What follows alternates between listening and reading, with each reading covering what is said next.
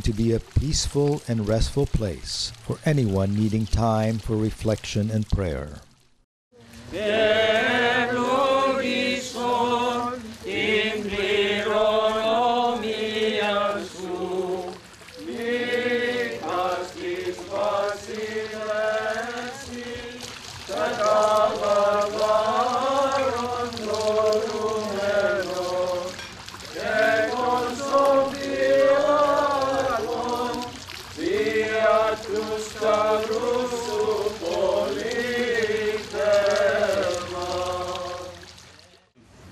So has been a continuous struggle, has been a continuous work, but with your support and help and the blessing and the grace of God and many parishioners that have very, very kindly donated great amounts of money sometimes, it's possible that we can enjoy this, but most important, our kids.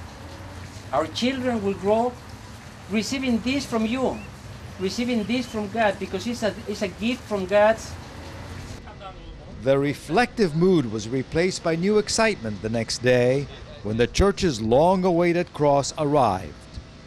It took the fabrication shop co-owned by one of our parishioners many months to weld and shape the large cross. It is made with copper and stainless steel and weighs 700 pounds.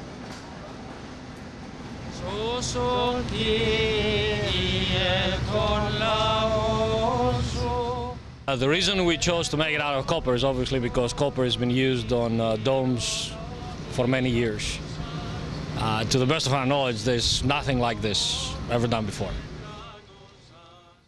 Now it was no longer just steel and copper, but a symbol of faith.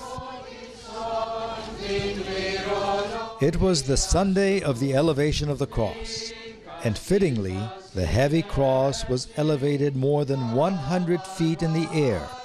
As parishioners looked on in amazement, the cross was bolted to the dome of the church, and the choir lifted up its voice in songs of praise.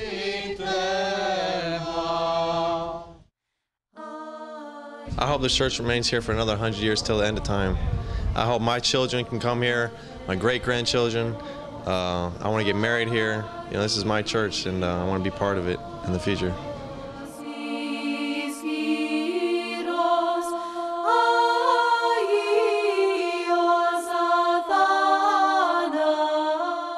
A 17-year journey of faith, hope, tireless work, and love reached a high point.